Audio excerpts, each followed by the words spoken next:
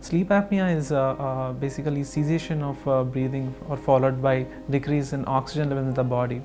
And when this happens, there will be increase in sympathetic activity, which causes heart rate and BP to fluctuate.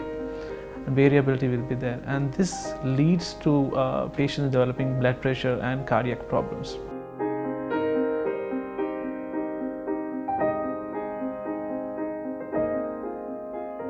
Patients who are having multiple problems like diabetes, uncontrolled blood pressures or cardiac problems, they are prone to have obstructive sleep apnea. And these people, if they have this obstructive sleep apnea problem, they require a lot of medications for these problems to get in control. They require multiple medications, more than 3 medicines for controlling their blood pressure. Their insulin requirement might go up, followed by a lot of complications of diabetes related complications might develop, because the diabetes might not be controlled because the underlying OSA is a problem.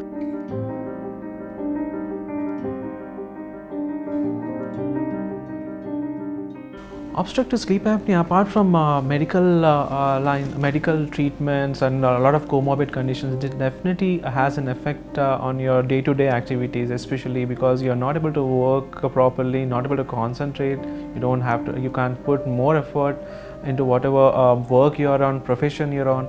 That obviously has an impact on your workload. Apart from that, once you come back, that thing carries on to the home, and you tend to have this depression episode, sometimes anxiety, and you're not able to and apart from that, if you have this snoring and repeated awakening, frequently going to the bathroom, this also leads to impotence, and that takes a toll in the family life. Apart from that, when you're depressed, obviously it has an impact on the family and the kids too.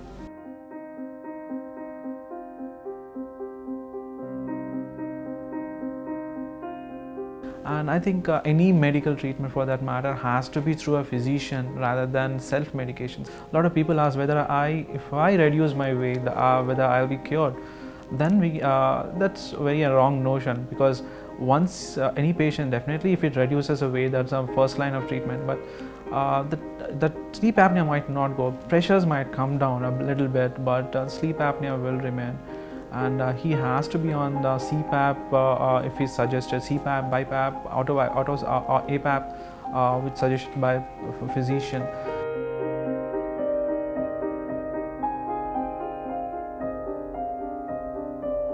Once they use it for 3 to 6 months, all the parameters starts to getting better. How we have seen in studies like HbA1c, your blood pressure gets in control.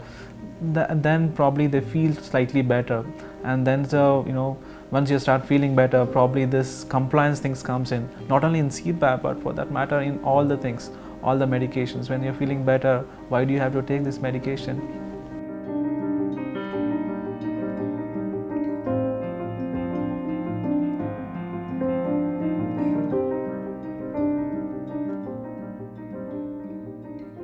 Innovation and you. Philips.